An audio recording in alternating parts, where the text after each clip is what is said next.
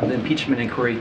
The House of Representatives voted last night to formally authorize the impeachment inquiry that started in September. For a lot of people at home who only view this in very broad strokes, could you explain to people why the president interacted with so many of his relatives, foreign associates, and why he continues to deny any interaction?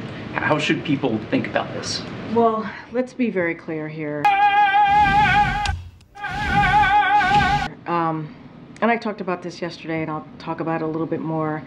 And the president put out a statement yesterday that was very clear. It's, what we're seeing from House Republicans is wasted time, and it is certainly, baseless political stunt. I don't have to say anything. I'm a doctor too.